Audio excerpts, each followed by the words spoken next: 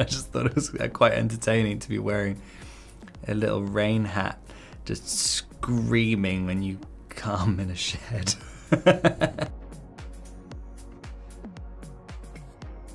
I guess that you're so hyped up into kind of insanity the whole time. Half the time I didn't even realize what was going on. I mean, it's definitely kind of fun to just, you know, that your day of work is like, right, today what you're gonna do is walk down a cliff and then throw 2 buckets of into like a giant fan, and then we have to aim it perfectly. So yeah, I was like literally practicing a few times, rehearsing, going, how can you throw the exact right spot so it goes directly in your face afterwards?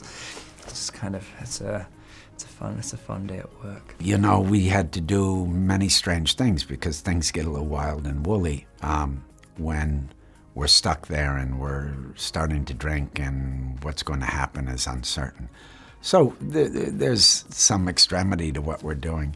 I think there's a sequence where there's like a fantasy sequence that was quite weird, where I become this kind of mythological figure and I'm spewing things of the sea out of my mouth. So technically, you know, taking a big gulp of all this stuff of the sea, and I'm talking about little periwinkles and all that water and seaweed, and then vomiting it out. It's pretty similar.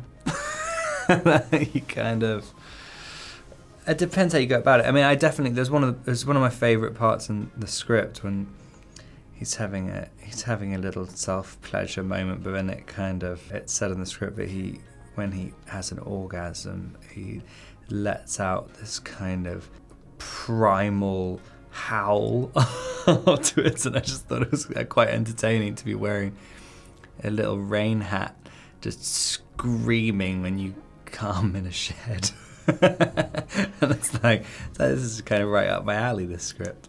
To be honest, it was supposed to be significantly more subtle, but at the first take, I just wanted to set a precedent for, like, you know, I want to be able to go as crazy as I want to be. And so I'd kind of psych myself up into this manic state. And then the first take, like, did like a fake, like, throw up all over myself and then screaming and crying at the same time. And I was like, and, you know, you're supposed to just be having an orgasm. But like, I like the idea of vomiting at the same time. The dancing stuff, we went to a clog dancing or something, like the lesson we went to, and I've never been more embarrassed in my life doing it, when it was just me and Willem and this teacher in Canada, and like, I don't know, I was so embarrassed in the rehearsal. And then when we did it in the scene, it was kind of, I mean, just everything goes out the window. Willem is an extraordinary dancer, and I just did not know what was going on. You choreograph it so that you're sort of, you know the notes, there's a score, and then once you find that score, then you play it.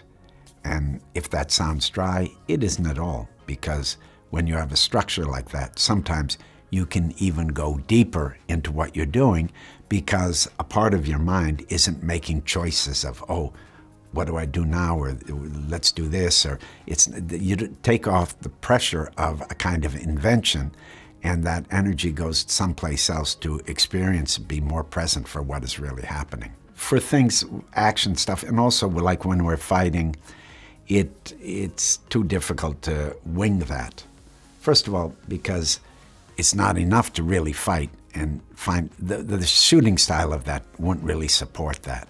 So we knew what the camera language was, and then we had to fit into that. So part of that is really choreographing things so it works for the camera. The fighting stuff was kind of actually not that choreographed at all. I think that we tried to do it choreographed, and then it just didn't look wild enough. And so I think it's always fun to do something with an actor like Willem, who kind of, you can just sort of say like, hey, so let's just like roll around on the floor and sort of play fight, but like not hit each other too hard. And it just looks so much more realistic than doing that kind of choreographed, like, okay, now you block this punch. I hate doing fight scenes like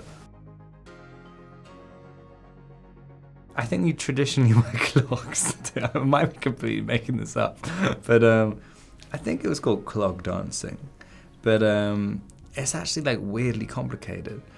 But and there's definitely a scene. There's a scene where I got it. There's one close up of my legs, and I did it right for one take, I think. And then after that, it was just going. Ooh.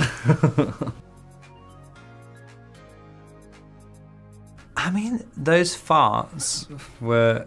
I mean, Willem might have been doing them silently, but a lot of them were done in post, and so I was never particularly aware of them. It's only when afterwards.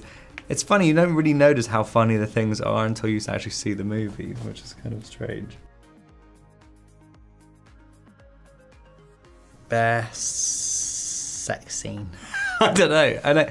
I'm pretty glad, but like, when I first saw this movie, from reading the scripts, one of the strangest scripts I've ever read in my life. Like, it's really exciting and new. But I don't know. I'm so happy that people are like responding to it, because I just really thought, you know, I didn't know what was going to happen to it when it came out. So like, it's given me a renewed faith in making the most bizarre movies you can do.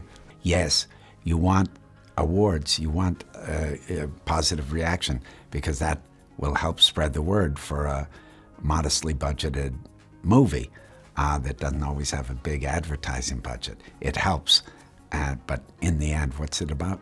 Having people see it and being able to share it.